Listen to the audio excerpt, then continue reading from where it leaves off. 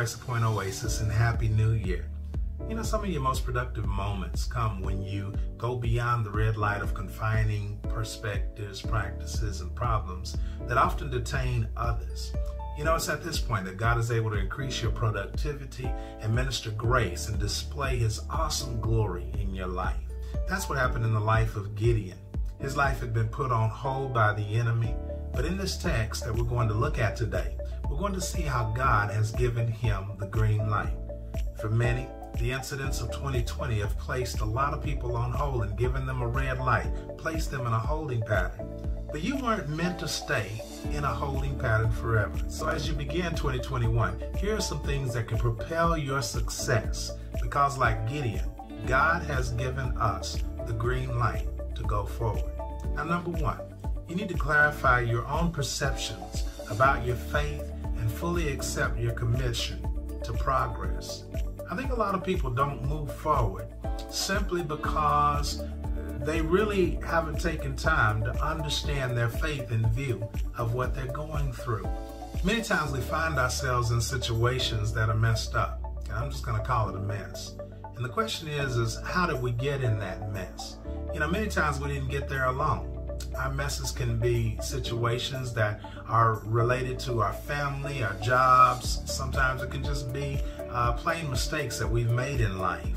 And sometimes God will allow the mess that we get in to cause us to get to the point where we're tired enough to let Him get us out of it. Because there are a lot of messes that are beyond our capacity to get us out of. In the text, the Midianites had overcome the children of Israel and began to oppress them. In fact, the Bible says that the Lord handed them over to the Midianites.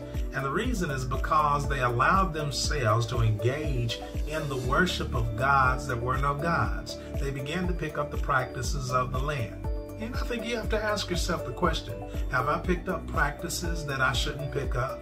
Is my communication the way it should? Do I use words that I shouldn't use? Do I interact with people in ways I shouldn't interact? Do I find myself not giving devotion and allegiance to God as much as I should? Do I worship enough? Do I tithe? Do I do all of those things? And I think that we ought to ask ourselves the question, why is it that we find ourselves in the predicament that we find ourselves in? Are we truly devoted to God? Well, Israel's problem is that they had become devoted to everything else except for their God. And because of that, then God allowed the Midianites to overrun them. The enemy, which were the Midianites, attacked everything. Attacked their productivity. Every time that they would begin to produce a crop, every time they would do anything that was good, that was beneficial to them, it seemed like the Midianites would come and overcome it. And let me tell you something, productivity can become problematic when we fail to honor who gives it to us. Many times we don't recognize that God has blessed us with so much. He blesses us with air to breathe. He blesses us with the health and the strength to be able to do all that we do. And many individuals in the world fail to give Him honor and glory because of that. And they fail to share the blessing with others that God has given them. And so therefore, in the text we learned that He sent a prophet, and the prophet told them, shared with them the reason. Don't you remember the God that brought you out of Egypt? Don't you remember the God that delivered you from Pharaoh? Don't you remember the God that has helped you to overcome your enemies? But they failed to listen to Him. And we need to make sure that we listen to God. So therefore, we got to get to the point where we accept the mess that we're in. A lot of times we want to shift the blame. The Bible says that Gideon in the text began to question when the angel of the Lord came and began to acknowledge who he was as a warrior and let him know that the God of Abraham, Isaac, and Jacob was with him. You see, God hears. God doesn't want you to stay in that holding pattern forever. God wants to allow you the victory. And so God will send a deliverer. And so the deliverer had to be one, first of all, who accepted the mess that he was in without shifting the blame. But the first thing you see him do is saying, well, if God is God, then why are we in this situation? Well, the problem is sometimes we can't see the reason that we've gotten in the situation, and then we want to blame others and we want to blame God. But let me tell you, if you want to move forward, accept the mess that you're in. Accept the situation that you find yourself in and don't try to shift the blame. Instead, be the solution. Take responsibility for your mess. Quit making excuses for the situations that you're in, the circumstances that you exhibit. Do not make excuses, but instead accept the situation. And another thing that you need to make sure you do is don't focus on your perceived inadequacies. One of the things that Gideon did in this text is he began to make excuses when God began to identify who he was, identify him as a warrior. The first thing that Gideon began to say, well, is I'm from the weakest clan. I'm the youngest in the family. And he began to make excuses for why he can't. And you know, as long as we make decisions for why we can't, we never will. If you have a mind that can't, then you never will. You have to have a mind that says, I can. Oh yeah, I can. I believe it. You know, I was excited. I heard a message about my grandson, and my grandson was talking to my middle son, and he was telling him that you shouldn't say I can't. I can't is a bad word. And I really was elated because I would always teach my children, my sons, the fact that you should never say, I can't. Because, you know, when you limit yourself to I can't, then you won't. So number one, the first thing that we said is that you need to understand how you got in the situation. Clarify your perceptions about your faith and fully accept your commission to progress. Stop putting the blame off on other individuals. Now, number two, believe you have the green light to proceed. You have to believe that you have the green light to proceed. You see, one of the things that you see Gideon doing is he says, okay, if you're really empowering me, then what I want to do is I want to offer a sacrifice in faith. So he goes and he begins to make a sacrifice, and that sacrifice was received. When he received it, he built an altar to recognize that success. And I think that's what we need to do as we move into 2021.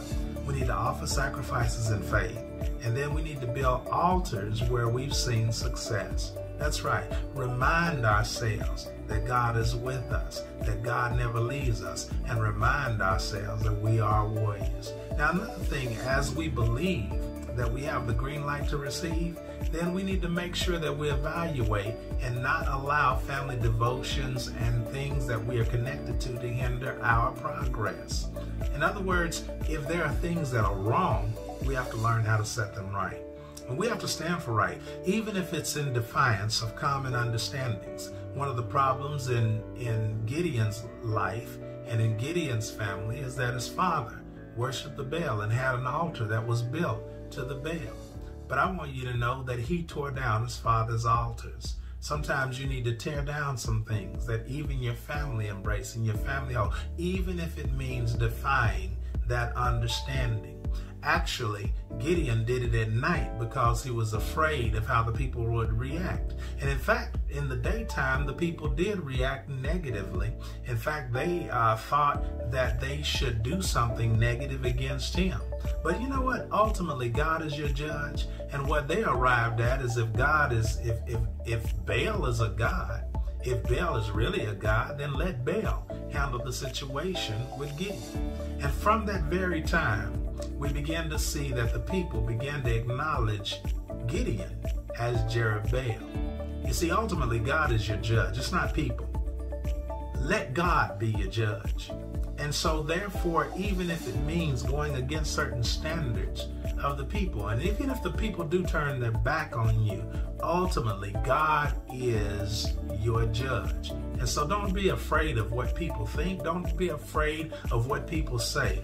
But instead, make sure that you honor your God. And that's what Gideon did. And therefore, he developed a reputation for being one that honors God. And you know, it's the small victories that lead to bigger victories. Yeah, it's the small victories. Now, another thing as we're talking about is we're saying, believe that you have the green light. Well, learn how to place your fleece of wool on the threshing floor.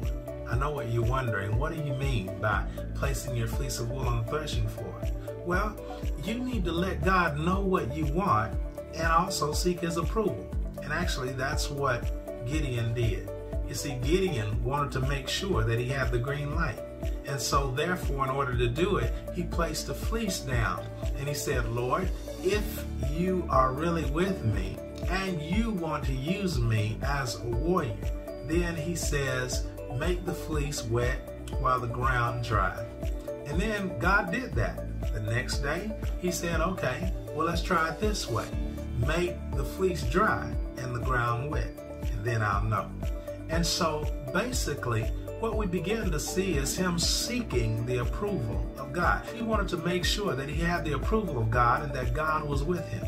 And so therefore in 2021, whatever our endeavors is, make sure God is with you. Make sure that you're moving in faith. Make sure that your faith is based on what God will do and not what God will not do. And another thing is you can't be afraid to fight. You can't. You see, you have to understand that God is really your army. See, the battle's not yours. The battle belongs to the Lord. And if the battle belongs to the Lord and he has given you the approval and he has given you the green light, then you should move forward with all of your fight. So the third thing is you need to envision yourself a warrior and you need to choose your army. Envision yourself a warrior and choose your army. In other words, you can't be afraid to fight. As you go into 2021, you can't be afraid of fight. You can't be afraid.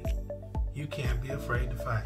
You can't be afraid of pandemic. You can't be afraid of pandemonium. You can't be afraid of the political atmosphere. You can't be afraid of anything. Anything that hindered you in the past, you can't be afraid of it. You got to press on. And you know what? You can't forget. You can't forget that God is your army. That's right. The battle belongs to him. It's not you. The battle belongs to him. God just wants to use you. God just wants you to face the enemy. But the battle belongs to him. And a lot of times when we begin to go into battle, we think that we need everything in order to win the battle. But I want you to know that you don't need everything that you think you need in order to win this battle. In order to go forward, God has given you the green light. And so you have the green light. You don't need everything you think you need. You see what Gideon did? Gideon had called all of the other clans, all of the other families, all of the other tribes. And he gathered about 32,000 men. He did. Because he assumed that in order to go to the battle, I need to have as much weight as possible. I need to have as much force as possible. And so that's what we do. We think that we need people. We think that we need things. We think that we need alliances. We think we need all of those things. But I want you to know that you don't need everything that you think you need. The only thing you need is God. That's right. You see, sometimes God will put you in a position where you need to drop excess weight in order to increase your thrust. You ever seen a rocket ship when it takes off? The rocket ship is made up of several parts, but in order to have enough thrust to make it to its destination, it has to drop off things. It has to release part of itself in order to go farther. And that's the thing that happened. You see, Jerubbaal, or Gideon, had called all of these soldiers in, 32,000 people. And the first thing he did is God said, no, you have too many. You have too many. And see, one thing you're going to learn about people is sometimes you've got to let some people go in order for you to move forward. Because everybody that's with you don't have the same motivation you have. That's right. In fact, not everybody has the same calling you have. And so there are some that are not really committed to what you're trying to do. There are some individuals that will leave you high if you go into battle with them. There are some individuals so you need to evaluate the relationships that you have. Some relationships won't help you as you pursue green lights that God has given you in your life. And you need to recognize that. And the way to recognize that is to commit yourself to God and his leadership. And God will let you know. God let Gideon know, look, You got too many. You got to let some go. And so the army, he began to communicate to them, and 10,000 walked away immediately. 10,000, their hearts weren't there. 10,000, they were afraid. 10,000, they had to go back to their families. That was their priority. 10,000 left for other reasons. That's right. Sometimes individuals don't have the same heart for something that you have. And so therefore, when you give them the opportunity to go, they'll go. I mean, think of the story about Naomi and how that she had two daughter-in-laws, Ruth and Orpah. And so when she began to go back to her people, she gave them the opportunity to go back to their own land, and Orpah took it. Orpah took it, but Ruth, her heart was right there. There are some people that are in it with you. They'll go all the way, and you need to learn who those individuals are. And see, let me tell you something also. Sometimes we think we need things to bring about our success. Sometimes we think things is that which add to our true greatness. But I want you to know it's not about what you have in your hand. It's about what you have in your heart. You see, if you have your mindset where there's faith in God, that's what you need in order to get you through. It's not about how much you possess. It's not about your riches. It's not about your wealth and how much bling you have. It's not about all of those things. It's about the mind. You know, someone says, in fact, Napoleon Hill made this statement. He said, what the mind can conceive and believe, it can achieve. And I believe that. That's just the concept of faith. That says that if I have the faith like the grain of a mustard seed, I can say to this mountain, be removed, and it will. So it's about faith, and it's about faith in the right object. It's about faith in the right place. It's about having faith in God. It's not about having faith in your alliances and your associations. Many times the Israelites, if you were to look through their history, they would try to make associations with Egypt and other nations, but that wasn't their salvation. Their salvation was trusting in God. Networking is good, but trust in a God who's able to build the right connections, to build the right allegiances, to build the right. And you know what? Again, you'll find when you trust in God, you don't need as much as you would think you need. You don't need as many people in your life. You don't need as many possessions in your life. You don't need as many alliances. You just need God. That's right. Someone said, a friend of mine who actually was preaching recently said, sometimes you have to eliminate the extremities to strengthen the core. You have to understand, God is your core strength. God is the core strength of any endeavor. And if you listen to Him, He will help you to lay aside the weight that hinders you, that causes you to come to a halt. In other words, look to Jesus. Look to Jesus. Now remember, you're considering yourself a warrior. And as you consider yourself a warrior, then you have to listen to those who see you winning victories rather than seeing you being defeated. You see, it's sad to say that there are too many people who are betting against you. Some people call them haters. And you can't focus on the haters. You can't focus on the individuals who are trying to hold you down. You can't focus on the individuals that enjoy looking at you stopped at the stoplight, because God has given you a green light. So you have to focus on those. If you receive messages, make sure you receive messages from those who see you having a green light. Those who see your victory. They're going to be very important for you, especially as you proceed in 2021. Now here's the fourth thing. As you win the victory, give God the glory.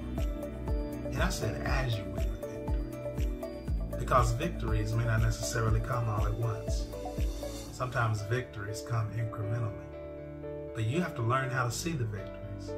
I think one of the problems that sometimes causes us to slow down is that we don't take time to see each victory. Some victories may be small victories, but every victory is a victory.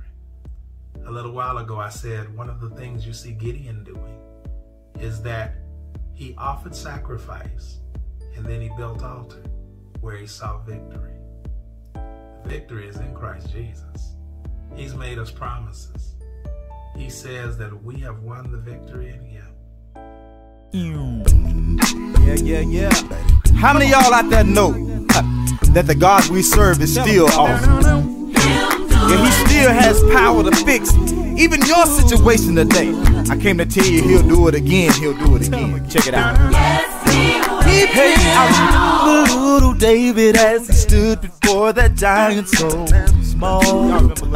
Check it out. Well, through the eyes of faith, little David's giant didn't seem so tall. I can hear him saying this. Well, with God on my side and this sling in my hand, He delivered me from the lion and the bear, and I know He's gonna do it again. See, He has all power, and I trust Him, cause I know He can, and I know He will. He'll fight all my battles if I just keep still. I remember the children of Israel and how often they would soon forget. Hey, the same God that brought them out of Egypt at the Red Sea wouldn't even let them get away. Oh no. So when I'm faced with my trials and I'm trapped at my Red Sea, I'm not worried about my situation, cause I know the Lord will do it again for me. Oh, yeah. Now I don't mean to get in your business, but I came to tell you this evening, the Lord will make a way out of no way. Just put it in His hands. The Lord will bring a brighter day. Yeah, I just want to know if there's anybody out there today, today, that believe that God still has power. Yeah, I see you with your Bibles, reading your stories, but how many believe that it still applies today? Shadrach, Meshach, Abednego, tell them something. He'll go with you through the fire. He'll be with you every hour. Don't doubt Him, God still has the power. I call on Daniel. Tell Him you'll still be your friend. My good friend Lazarus, take your time and test. When they thought that I was dead and gone, my God ain't never, ever left me alone. Thought it was over. Same God back then. I tell you, you do it again. Oh yeah. How many of y'all really believe that God can raise you up out of your situation? How many of y'all really believe that He can heal your sickness, pay your light bill?